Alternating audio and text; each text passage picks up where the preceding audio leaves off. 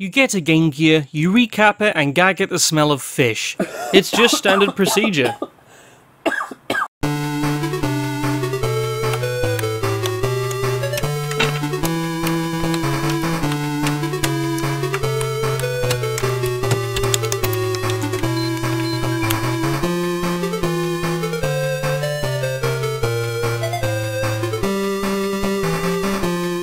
Game Gears, they're great, yet so flawed. The year was 1990 and the Game Boy was huge at the time, being released the previous year in 1989, but it had a shortcoming. The screen was monochrome and difficult to see outside of well-lit areas. They tried to remedy this with magnifying lenses with lamps on them that attached to the top, but that defeats the purpose of it being portable. You can take it on a date!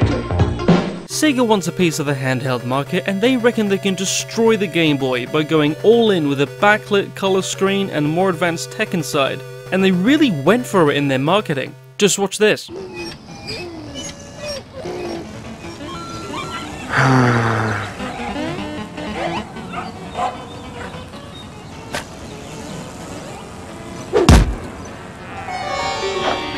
Whoa. Color. Hey, there's an easier way to get color. Get a Game Gear, the full color portable with over 150 games, like the new Echo, Mortal 2, and Sonic Triple Trouble. Sega! With this idea, what could go wrong?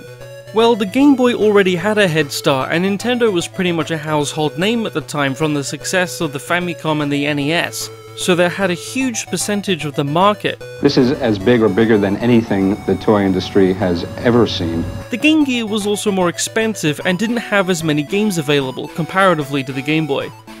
There was also the issue with the battery life. It was abysmal. Just goes to show that power isn't everything. Ultimately, the system failed to get as much attention as the Game Boy did. You can take it to the game! But it put up a good fight. At least a better one than Atari and their Link system, which also released a year before the Game Gear and was pretty much the same idea. A backlit color screen with a lot more power, but it suffered mostly the same issues. The Game Gear was discontinued 7 years later in 1997, but it's still got a nice following today. The Game Gear is still cool, but one thing we in the community know now is how unreliable they can be internally. Most of the time the capacitors inside are bad or going bad, the screen may have issues, and the sound might just be gone. A working one is great fun until the batteries die in 5 minutes, so in short, the Game Gear is difficult to enjoy if you don't take the necessary steps to maintain it. Here's one I got from Japan recently in the post, and initially it would only power up for 1 second, then turn straight off. But with the sound and brightness turned all the way down, it will stay on. When it does stay on, it reveals a very badly damaged LCD with both horizontal and vertical lines, and testing it with the game reveals that there is no sound, not even a little pop from the speakers when you turn it on and off.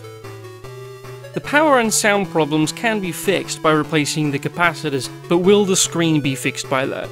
I doubt it. I think it's going to need to be replaced. It's going to be a nightmare. 6 Phillip head screws and 1 Gambit screw later, we carefully flip the top side backwards to reveal 3 sets of cables to remove. Now the 2 halves are separated and we can inspect the capacitors on all 3 boards. Immediately and predictably, there's corrosion on pretty much all of them apart from the power board ones, which I've read to be more reliable, so that's alright. You can clearly see leakage on the soundboard from this capacitor. It's all wet on the top. To avoid melting the shell by accident with my iron, I remove the screws holding the board in and carefully remove it.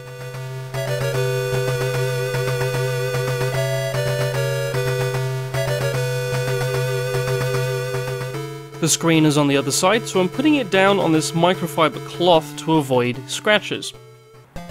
My attempt at replacing the first capacitor on the main board could have been more efficient, but I got better as I went. I also learned not to breathe in as the rancid stench of fish from the leaky capacitors filled the air. Oh god. The casing of these capacitors seem to be glued down, which makes sense, but when trying to remove them they just disintegrate, and it's really annoying.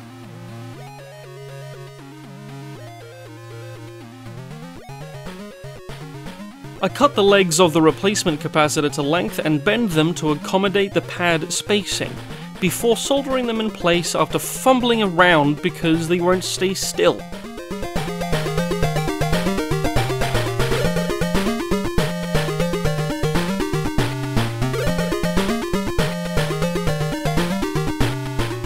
Now, on to the rest of them. All the solder joints were really stubborn across the board, being corroded and all, but with some patience and encouragement they all came off. I thought it would be a good idea to remove T1 from the board to get to this capacitor more easily, but that turned into a much bigger problem. I don't understand why this particular component is so hard to remove without breaking it. At least I replaced the capacitor, but now I don't have a working backlight. The leaky audio board capacitors bullied this screw into a dark place indeed. But we can help it out with some therapy. I mean, vinegar. White vinegar.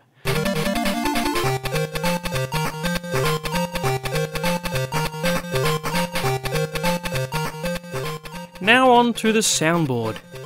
This board is much easier than the main board, and even other soundboards I've seen in later Game Gear models. I quite like the way the caps are laid out.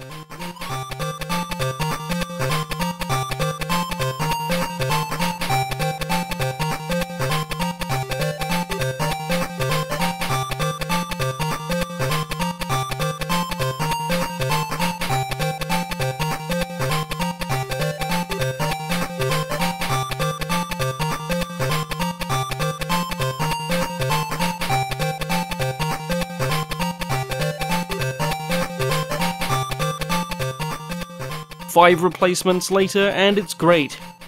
Did it fix the audio though?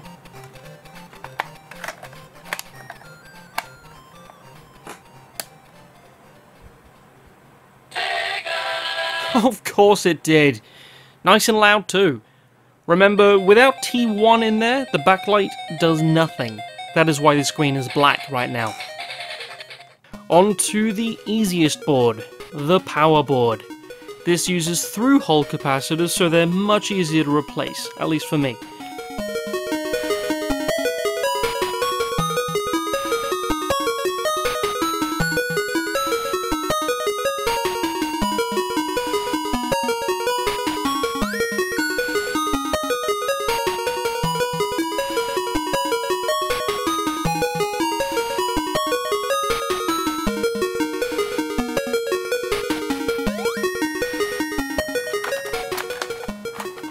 Testing it again shows that it still works as good as it's able to at the moment. Oh, what are you doing, cat? Until I get a replacement component for T1, I can't see the end of this work, so I hit up the Game Gear collectors page on Facebook in the hopes that help will show up, and after a few hours I got a message from a really generous fellow in France, who said he'd give me a T1 for the cost of shipping. But what did I really get for that cost? The package arrived, and inside we have this container. Ooh. He didn't just send the T1 component.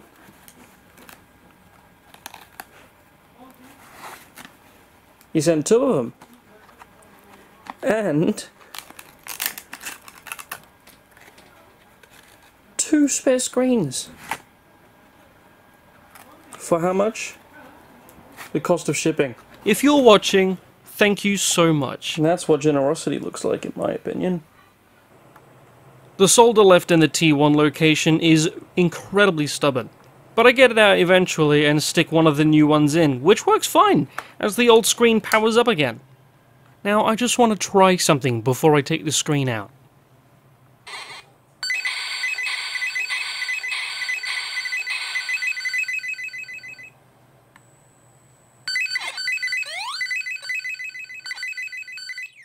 Yeah, sometimes if you heat that chip up on the right side of the ribbon with an iron, you can bring the screen back temporarily, and in this case it's very temporary. Not worth it at all, but it looks pretty nice. I've been dreading this part. The idea of desoldering and resoldering a 68-pin ribbon cable is not a nice one to me, someone who's never done it before. But learning doesn't come without mistakes.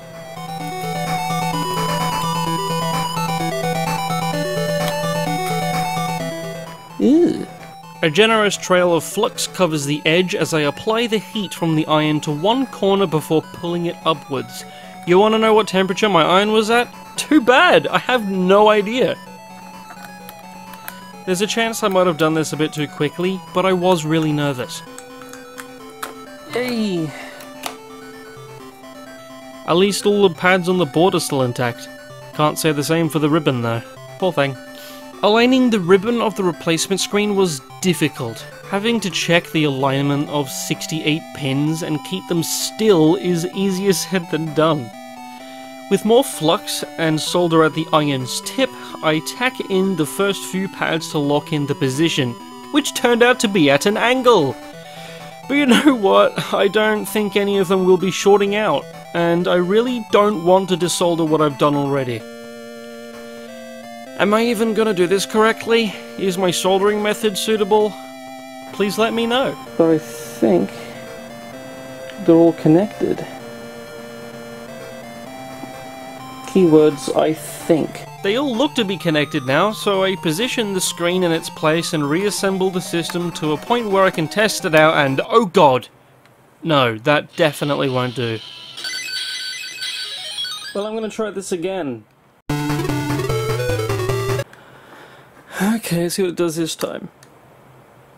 Ooh, oh, that's much better.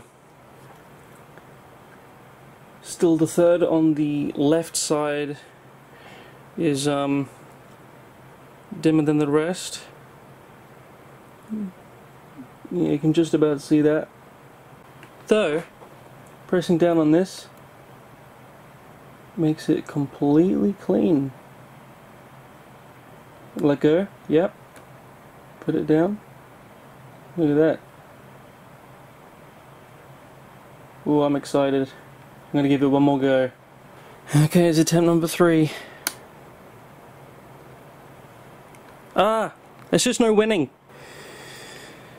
Let's see if it works this time. This is getting pretty tiring.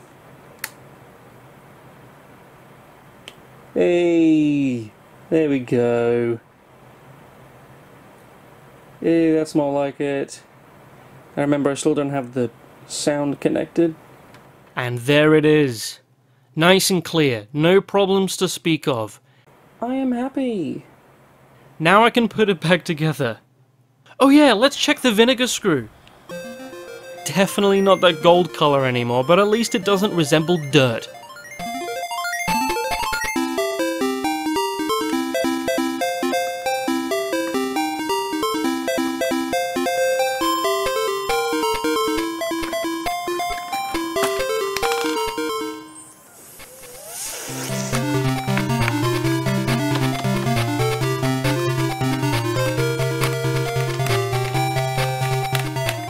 Before the final case screws go in, I'll just test it one more time and see if, for crying out loud!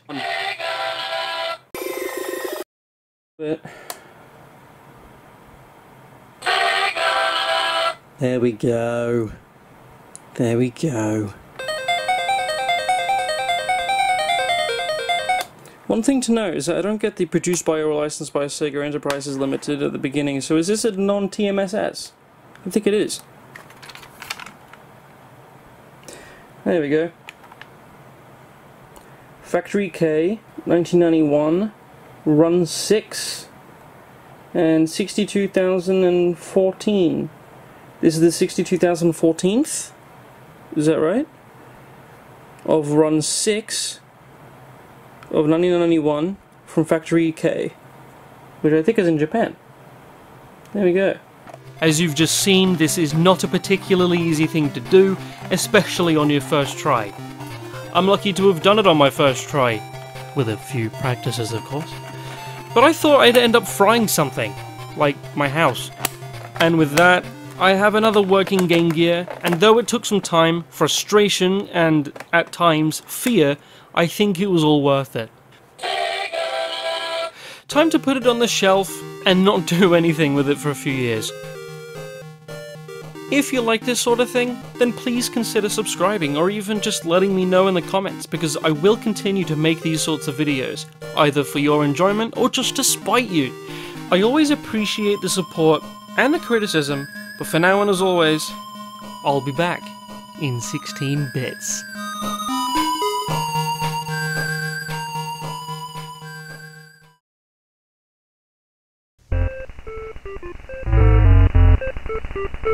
What are you playing this thing for? Game Gear! Game Gear, it's got all the games, it's got the colour screen and the backlight screen, it's got everything. You can download, delete your save games, delete everything. Play great games like Wimbledon Tennis!